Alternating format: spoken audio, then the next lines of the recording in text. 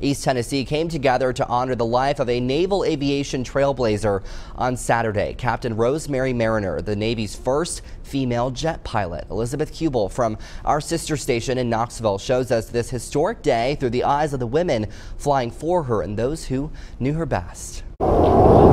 History being made in East Tennessee Saturday to honor a woman who made history herself. Captain Rosemary Mariner, the Navy's first female jet pilot. I'm not even sure she realizes the magnitude of what the impact that she left in her legacy. All of us here today are here and doing what we do because of her. The Navy paying tribute to Mariner's legacy in a way they never have before, conducting the first ever all-female flyover from Andersonville to Alcoa. From all over the country, from all different backgrounds, and not only that, we had female maintainer crews launch us at home from NAS Oceana.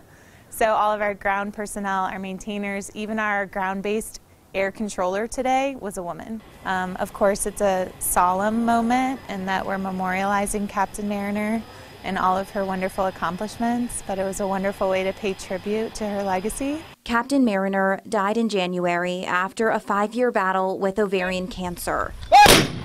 She was laid to rest with full military honors.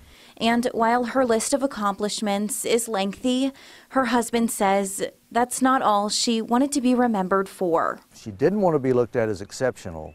She wanted that door to open and other people to march through. Rosie herself never sought out these kinds of honors or recognition particularly, but I think she would still be pleased that this was happening, not just for herself, but because of the advances that it represents for women in the military. This day, a clear indication of the trail she blazed for the women who followed in her footsteps and for those still to come.